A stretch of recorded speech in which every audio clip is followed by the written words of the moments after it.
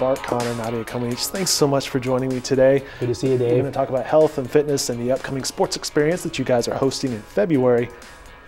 And we've talked about sports and fitness and Olympics and Creativity Forum over the past few years, but today I want to talk pancakes.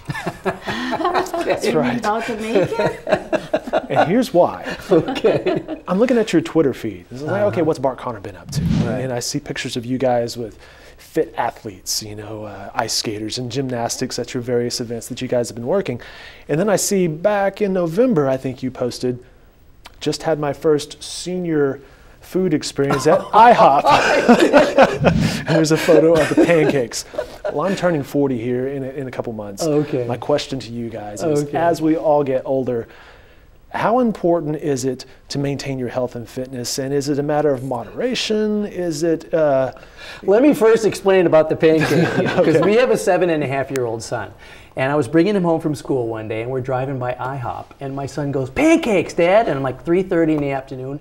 Perfect. So we go in there, and I guess maybe it's slightly after 4, because they hand me the menu that says 55 plus. And I said, "What does that mean?" She says, "Well, if you're 55 or older, you get a discount." And I said, "Well, I'm 55. I'm not sure whether I should laugh or cry right now, but I'll take the discount." I'll take your discount. So I had some awesome pancakes. I'll take your discount and some pancakes. How is Dylan, by the way? He's great. Thank you. Yeah. He's driving now. He's 7. Yeah. Maybe not. All right. So the Olympics are coming up next month in Sochi, Russia. You guys going? No, we're not going, but we'll be watching like a lot of other people, and excited to see what's going to happen and who are the new champions and what are the other ones who already experienced an Olympic Games are doing.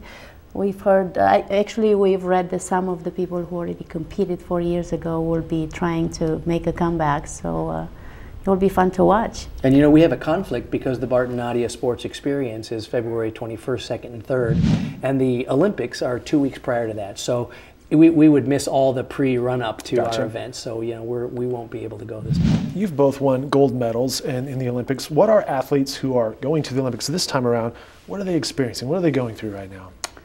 I think at this time they are already ready to compete. Just counting the days until they are going. It's just working on the little details because the entire work for the games is already basically finished. More than 4 years, because it's not only 4 years. There are other years before that they worked on it. Some of them had a chance to compete 4 years ago. Some of them are just new to the thing. And I remember when I was in that situation, I was like, come on, I want to compete 2 more days. I don't want a month. I just want to go now. And I really feel for the athletes as well. I mean, my palms get sweaty when I think about the pre-meet jitters, because you realize that the Olympics is unlike many other sports in that you really probably only get one shot at it. It's not like you can come back next year and try again, right?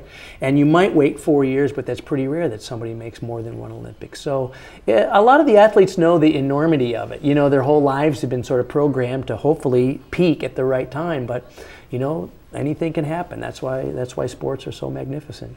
The Bart and Nadia Sports Experience will be at the Cox Center coming up February 21st through the 23rd. What can people expect there? Well, we've been really thrilled to be partners with the Oklahoman on this event now for 4 years, and it's grown a great deal. Last year we had more than 8,000 Oklahoma residents who came through and saw our activities. I know you came down and did a live broadcast. We were right outside the rowing area maybe, and there was just a lot of, excitement and energy and people cheering them on. It was a great event. It was fun, and it started with a gymnastics meet. We started running quality gymnastics meets here in Oklahoma, and as we talked about the future plans, we said, why don't we take on a larger mandate and talk about health and wellness and why sports should be interesting for kids as a chance to get fit and learn about sports and wellness. And so when we partnered with the Oklahoman, we sort of put our two entities together and said, let's put under the umbrella of the Bart and Nadia Sports Experience all these activities, which include quality sports competitions. There's fun sports experiences for kids to come down and try things they might not have tried before, like rowing on an ergometer or kayaking or slacklining or gymnastics, basketball. And over the years, we've developed great partnerships with all the entities here in the city. I mean, the Thunder are going to be there in a big way this year. Rumble's going to come down. The cheerleaders are going to be there. there. The dunk squad's going to come and do some Very nice. exhibitions. So it's going to be really fun. And our whole goal is, instead of, you can't tell kids you need to be fit because it's going to be important for your future. The point is, come down, have some fun, get engaged in sports, and you'll realize that if you want to play well, you got to make smart decisions about what you eat, how often you sleep, and how you take care of yourself. And some important gymnastics events going on as well this weekend. Yeah, we also have the Nadia Comaneci International Invitational.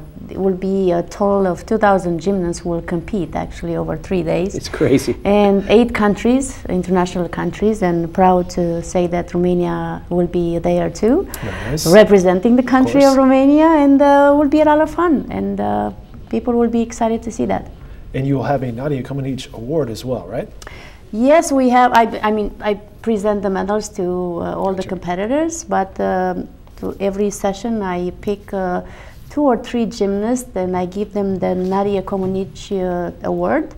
And they are not necessarily the gymnasts who are winning the competition, but we also ask the coaches, you know, one of the gymnasts who motivate the other ones in the gym or had a difficult time learning a move, and she's going back and trying to see how she can accomplish that move. So, you know, things like that. Well, how special is that for an athlete to, you know, not only compete in this event, but perhaps get an award from Nadia? Yeah, it's pretty special. I'd like that too.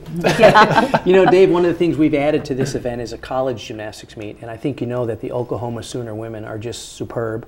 Every year they're ranked in the top 2 or 3 in the country. They're that good. So we have on Friday night, February 21st, we have a collegiate meet called the Perfect 10 Challenge, and this year it's a quadrangular meet featuring the Sooners against 6-time national champions Alabama, Big Ten champions, Michigan, and the Eastern Conference champions from West Virginia. So 4 teams, and it'll be live 2 hours on Fox Sports Oklahoma that evening.